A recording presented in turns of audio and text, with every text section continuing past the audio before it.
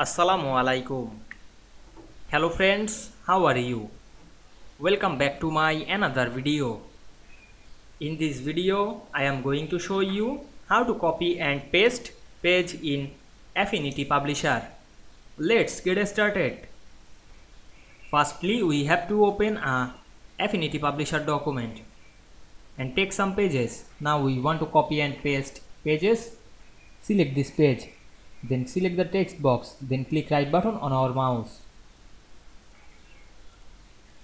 Select the move tool and click right button on our mouse and select copy. Otherwise you can use the keyboard shortcut, press Ctrl C on our keyboard. Then double click on the another page, then click right button again and select paste.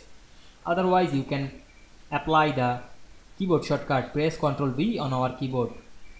Now we can see we copy and paste a pages very easily.